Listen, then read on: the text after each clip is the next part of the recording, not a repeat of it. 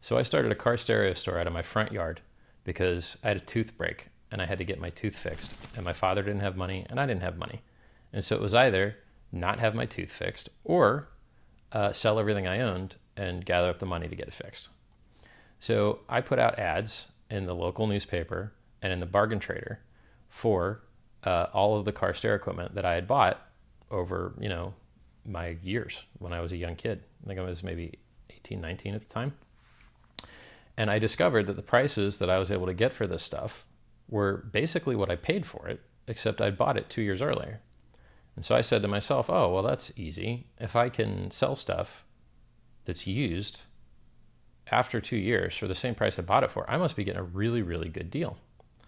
So I said, okay, well, what if I put out ads for stuff that I can get, but I don't have yet? And I had a connection through my father. My father did air conditioning for a guy that worked at a big store. And he said, hey, you know, we can give you cost on this stuff. And so like I put out the ads, people would call me, and I would spend all day driving back and forth from this giant store to delivering to people the stuff that they wanted. And then after I did that for, I guess, a couple months, I had enough money to have an inventory.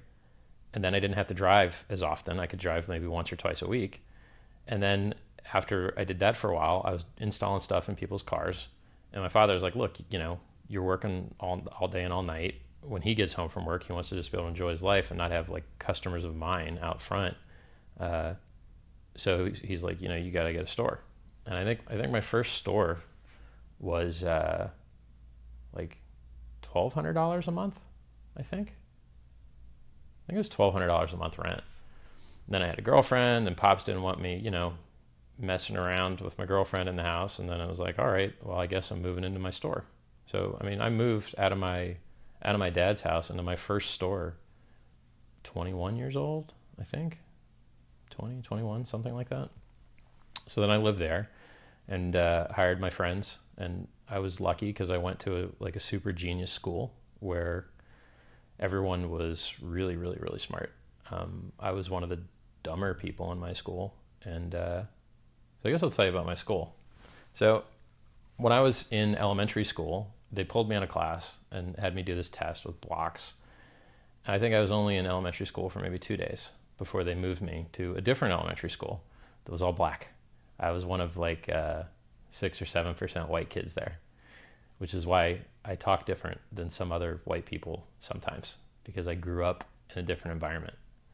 And in this school, we had a super, super, super, super amazing gifted teacher where I learned real science and real creative writing, and it was absolutely fantastic.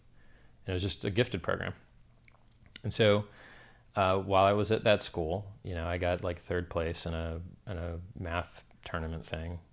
Maybe it was 5th actually. And then I think I got 3rd place in a writing thing with a story called George the Fish. I didn't want to write the stupid story, but they made me do it. So I was like, oh, what's the dumbest thing I can write about? Okay, what's the dumbest name? I don't like the name George. All right, I'll use George. All right, George the Fish. And I just wrote a story about like a fish swimming along and seeing something shiny and like taking a bite and then being drug out of the water. And for some reason, my attempt at like making something that I didn't want to do stupid, people liked a lot. And it was at that point that I discovered that people will read into what you've written things that were not there. And so many authors hear so many great analyses of what they've written, and in reality, they had no intention to write that way at all. But they're like, oh, sure, yeah, that sounds good, yeah, you know. Because people are pattern finding machines and they're going to find patterns. Anyway, so I have a car stereo store. It's working good. And I have a buddy that used to go to super genius school with me, and he made shopping cart software. And then I sold his shopping cart software on eBay as like a, you know, you want to go into the business of like selling websites. Well, this has an automated website builder and shopping cart and email system and payment gateway built in and all that stuff. And then, you know, that sold. And then I got into search engine optimization. And at the time, you could really just read Webmaster World, understand Spoken Hub, understand PageRank. You know, it was the time when the world had transitioned from basically meta tag spamming, which everyone just ignored. Like basically, if you put what you want in your meta tags and I was in charge of the engine, I would subtract that from your score. Because, oh, you want to rank for these things? Well, therefore, you're probably going to be shady about it, and therefore I have to treat you as like an antagonistic actor. And so I would probably penalize people for putting words in their meta tags, because all I care about is what other people say about you. So that's what PageRank is. PageRank is what other people say about you. So once I learned how PageRank worked, I started internetmarketingmasters.com, and I think this was 2002. Well, I know it was 2002 because I looked at the Wayback Machine. And we did pay-per-click management on what was at the time GoTo, which then changed their name to Overture, and they were in charge of all the traffic for Yahoo, which was huge at the time. And then Google didn't even have a pay-per-click program at the time. They didn't have AdWords, and they didn't have like a bidding engine and all that stuff, and that's where all their money comes from now. So it was a really different world back then. So I learned how to do pay-per-click management, I learned how to do SEO, and we got clients that were successful. We had mortgage clients, we had other clients, and you know, with the mortgages, I went and started my own mortgage company, became a licensed mortgage broker, generated leads, used leads, tried to make a website called leadfeeds.com, which would allow you to bid on leads the same way that people were bidding on clicks, which I thought was a pretty good idea. Had a foreclosure bailout company, sex toy store, miracle cleaner, cash advance loans. What else? I'm sure I'm missing something. A lot of stuff, right? And on a media side, we had affiliate programs where people would sign up and get paid a commission. And if you join an affiliate program, you market however you want, right? If you're a guy that has an opt-in email list, great. If you're a guy that does print marketing, great. If you're a guy that does radio, it doesn't really work, but whatever. If you're a guy that you know, has other affiliates and wants to be a second-tier affiliate, things like that, it worked out really, really well. And yeah, so that worked out great. Had 150 employees. Figured I'd move on with my life. So moved down to the third world, bought a mansion, got the shit robbed out of me. Now, if you move to the third world and you get the shit robbed out of you, the worst part about getting robbed isn't just the loss of money, but it's also that they're going to attack your identity, and they're going to try and talk shit about you and make you not want to pursue them to get your stuff back. So if someone, for instance, if you lend a friend money and he doesn't want to pay you back, he's not only going to not pay you back, he's going to tell all your other friends what a piece of shit you are, because it fits his narrative that you're a piece of shit, so that he can feel better internally about not paying you. And the other people that are in your friend circle are also okay with him not paying you. So the mission is to not get robbed. Now, since I've done so much business, I've had every type of robbery you can think of. I've had people looking over shoulders to steal contacts. I've had hard drives go stolen. I've had actual Secret Service at the office, guns pulled out. I had to pull my gun out. I'll tell that story sometime. It's exciting. You know, that was over credit card fraud. I've had smash and grab, like mace my front office, you know, run with equipment out of the front door. I've had straight up make a copy of my website and compete directly against me and like call my customers. I've had Joe Job. I'll tell you about Joe Job.